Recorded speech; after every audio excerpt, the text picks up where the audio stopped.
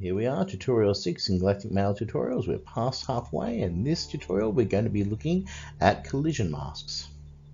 Well, so far in our Galactic Mail journey, we have looked at end steps, animation ends. We have learned the actions of set direction variable, wrap around the room, jump to point, set sprite and change instance. We've learned about room layers, sub images and sprite animation, object coordinates and directions. We have ticked off a significant part of our specifications. Mostly we just got to deal with levels from now on. So we've got a spaceship which works, moon and asteroids, and a rudimentary scoring system at the moment. Okay, this video is going to be a little bit tricky to try to see why we're doing what we're doing.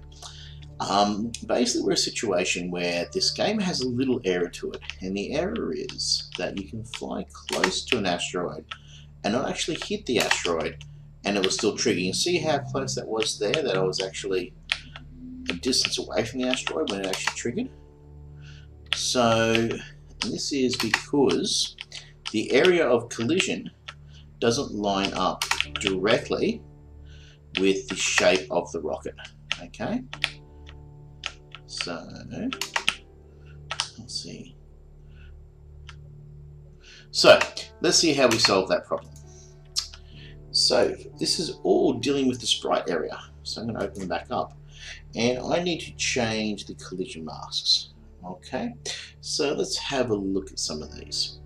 First off, I'm going to have a look at the collision mask of flying. We're not so much concerned about the moon or the asteroids. Actually, no, we'll start with the moon. Right, at the moment, if we come over here to collision mask, you can see the collision mask is square. It's this grey area over here. So if I was to touch here, even though I'm actually not touching the moon, it would think that I'm still actually touching the moon.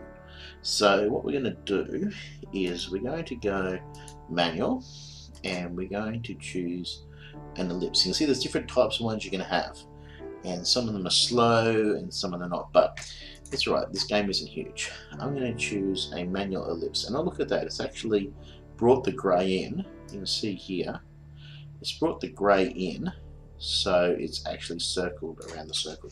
So now if my ship flies past here, it won't actually trigger the moon because it won't consider that it collided with the moon. So I'm just going to close that up there. The asteroid is a bit trickier because the asteroid is an ugly lumpy thing.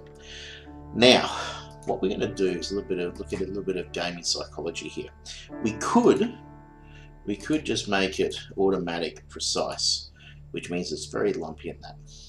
But what we're going to do, because precise is very slow, it takes extra processing power, we're going to go to ellipse.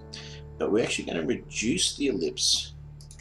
So if I can, instead of making it automatic, make it manual, and make it well and truly within the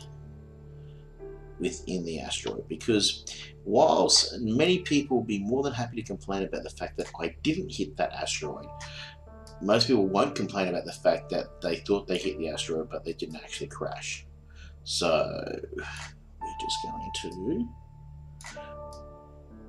bring it in there, have a little bit of leeway for people so they won't complain as much, and they'll be happy, because the idea of making games is to make people happy.